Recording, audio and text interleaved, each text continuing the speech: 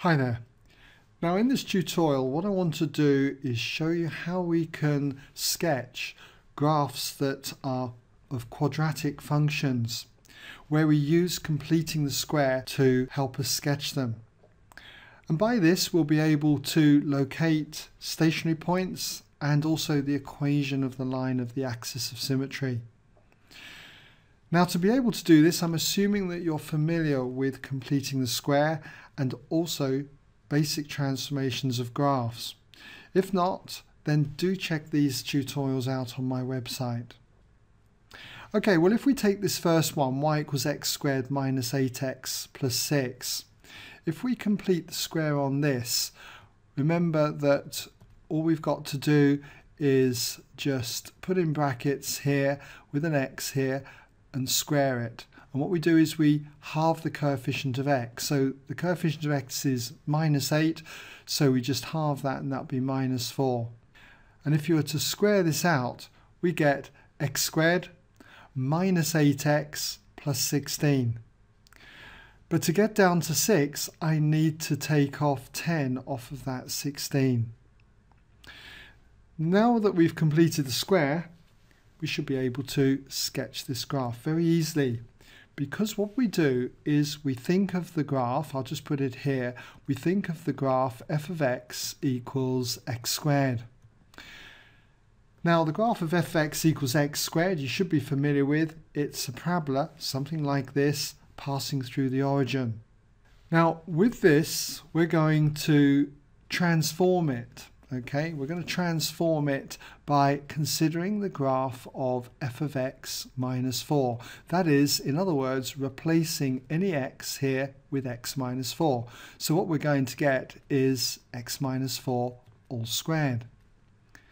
And we should be familiar with this transformation for any graph. What it does is it translates our parabola, in this case, 4 units to the right, parallel to the x-axis. So what we're going to get then is this graph is going to move 4 units across, say to there. So this point on the x-axis here we'll just label as 4. Now what we need to do next is to develop this equation here is to subtract 10. So if I subtract 10 now from both sides here, okay, minus 10, minus 10, what does subtracting 10 do to any graph? Well, when it's outside our function here, what it does is it translates the graph 10 units downwards parallel to the y-axis. So if I take the graph here and pull it downwards, say by 10 units, well, it's going to move down, but where is it going to move down to? Is it going to cross the y-axis, say, above the origin? Or is it going to cut through the origin? Or maybe it's a bit lower? Well, before we just go casually sketching our graph in any position like this, we better find out where it does cross the y-axis. And to do that, we just need to substitute x equals 0 into either this equation or this equation, because any point on the y-axis, x is equal to 0. So if we put x equals 0 into this top one here, you'll find that y equals 6. If you put it into this one, 0 minus 4 just gives us minus 4. If you square it, you're going to get 16. Take away 10, 6. So either one, you're going to get 6. Now, the graph here clearly is cutting at a negative value. So what we've got to do is take our graph and just push it upwards, say, so it crosses, say, at 6 on the y-axis. So let's say there's about 6, okay? So we'll mark that in as that point is being 6. This is not drawn to scale, so don't come back on me on that. It's just the principle of what's happening. We'll make those markers, instead of green, we'll make them black, okay?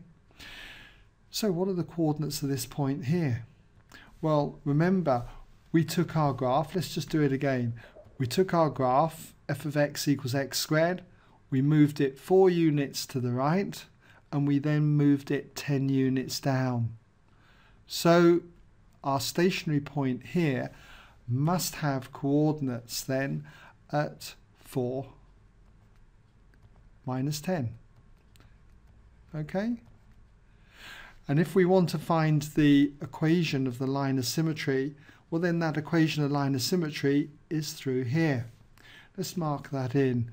If we come up through here, okay, it's going to go through the 4 there, and this equation is x equals 4. Okay, well I hope that's given you an idea on that one. Now I've got another one here, and you'll notice that in this one, instead of just having x squared, I've got a 2 in front of it. It's still a positive x squared. So if you'd like to have a go at this one, completing the square is a little bit harder, but I'll give you a moment just to pause the video and have a go. You can always come back and check your work solution against mine. Okay, welcome back then if you had a go. Well, if you complete the square for this, okay, what we do is we pull out the 2 here, would have a bracket like so, and an x would go in here. Now you've got to be careful with these ones, okay, we'll put a square there by the way. You've got to be careful with these ones because it's no good just halving the coefficient of x and making that a 4. We've pulled out 2 as a common factor. So what we've got to do is divide this by 2 first of all, so that's going to be down to 4, and then we halve that coefficient. So halving 4 is going to be plus 2. Now if you were to square this bracket out, you'd get x squared plus 4x plus 4. So timesing that with 2 would give you 2x squared plus 8x, and then 2 times the 4 would give you 8. So to get down to plus 1, you need to subtract 7. Okay?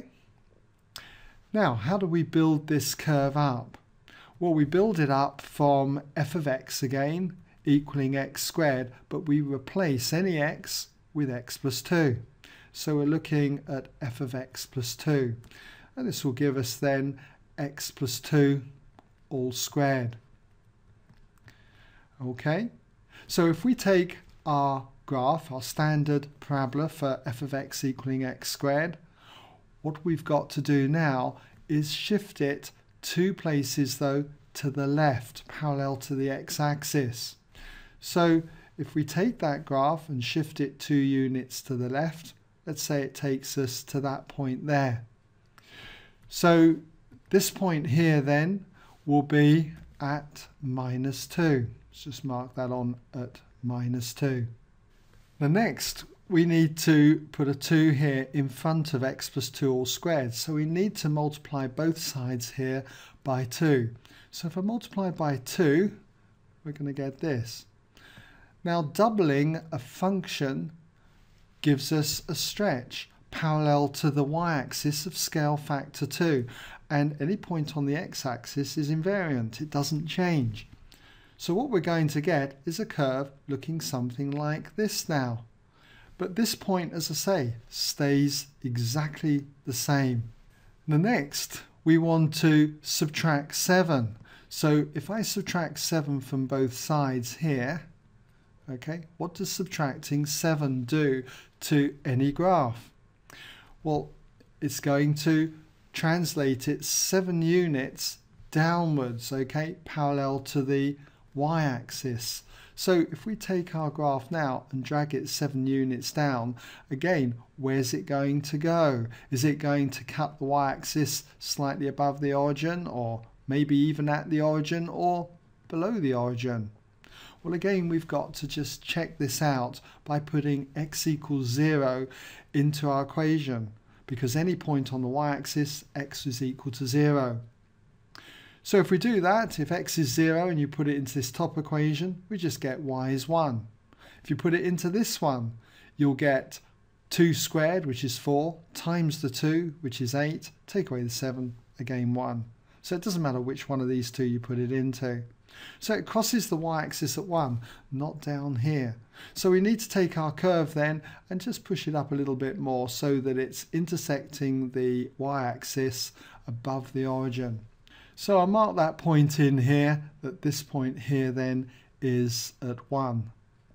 And this point here is the point where we slid the curve 2 units to the left and 7 units down. So it's got to be at -2, -7. And as for the equation of the line of symmetry, that's going to be up through here. Okay, so just mark that in there. And that is going to be the equation x equals -2. Okay, well, I hope that's given you enough to be able to tackle that type of problem then. Now in this video, I've only discussed the situation when our x squared term has been positive. Now in the video that follows this, I'll look at what happens when we take x squared terms which are negative. Okay?